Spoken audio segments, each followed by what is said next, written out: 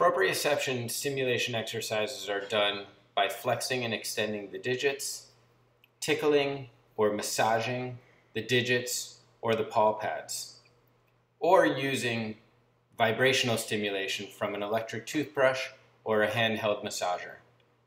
We do these exercises in patients that are recovering from neurologic injury, either to the brain or the spinal cord, who may be experiencing decreased sensory perception or motor function in their affected limbs. These exercises can also be done by stimulating the withdrawal reflex. The withdrawal reflex is stimulated by extending the limb and placing gentle pressure on the paw. The patient will then automatically withdraw the limb.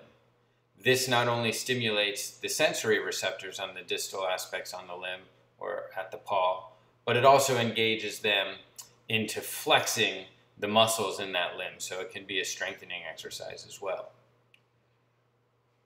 Finally, doing the placing paws exercise, which is where the patient is in standing and we flip the paws over onto their knuckles and we encourage the patient to correct their normal placement. This is a test that we do to test for conscious proprioception, but it's also a proprioceptive stimulating exercise.